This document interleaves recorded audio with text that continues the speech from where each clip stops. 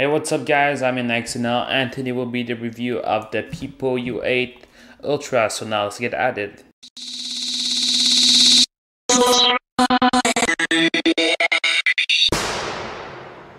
Okay, so I got this device from Mirror Mobile, so if you want to buy it, go check them out at mirrormobiles.com, and I'm gonna have a link in the description box below to the Pipo Ultra U8. Okay, and also I've done an unboxing. So if you haven't seen it, go check it out. I'm gonna have an annotation on the screen about right now. Okay, so for the OS, well, nothing has changed from the original Android 4.2 Jelly Bean, so there's nothing on that. It's pretty fast, as you can see. I had no lag while playing like some games like Temple Run and watching Netflix. The Wi-Fi connectivity is pretty fast. Also, it's as good as my iPhone 5 and my other phones, so well, that's a plus. Okay, so a downside of this device is that it has only some physical buttons. Well, two over here, as you can see. It is the escape and power button, and also something that I didn't like is that everything's at the same place. As you can see, everything's over here and there's nothing over here, and over here. So that's, well, something that I hated about this, because I'm pretty used to my iPhone 5 and other tablets, and well, this was pretty weird to use. Okay, so now for a fast camera test. Well, as you can see, while the flash works, I'm just gonna point it towards the camera.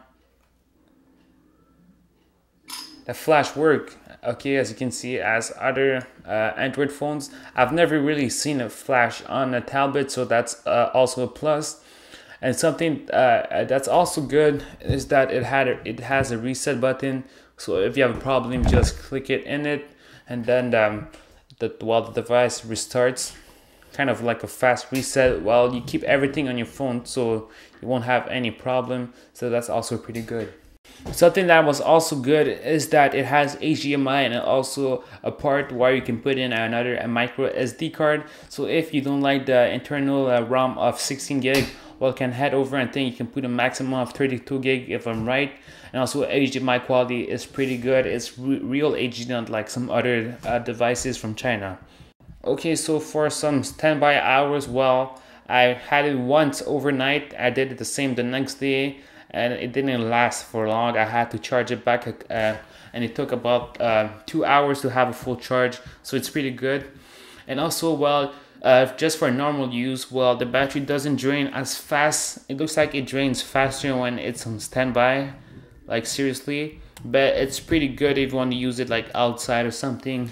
And it's also a pretty good alternative to the iPad mini, plus it has Android. And also something that I find of the OS is that you can pull down over here to see some notifications, and you can also pull down on this side to see some settings like the brightness, and you can access the settings over here. Emergency, I can only have emergency calls because there's no SIM part on this, and also the rotation, the battery life, airplane, Bluetooth, and wireless display, which is also something cool of this device. Okay, so now here's some gaming tests. I'm just gonna be playing a little bit of Fruit Ninja.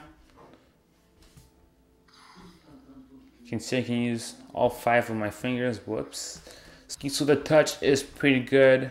You won't have like any lag while touching the screen, if you know what I mean. Like, by example, sometimes you click and it doesn't appear, but this, it appears right away. So it doesn't make this a pretty cheap device, and I pretty suck at Fruit Ninja, as you can see. So, and also I guess this is it for the review of the Pipo U8. It was another fast review. It was another fast review. Okay, I'm gonna have another unboxing maybe tomorrow, after tomorrow, plus another review of that device the other week.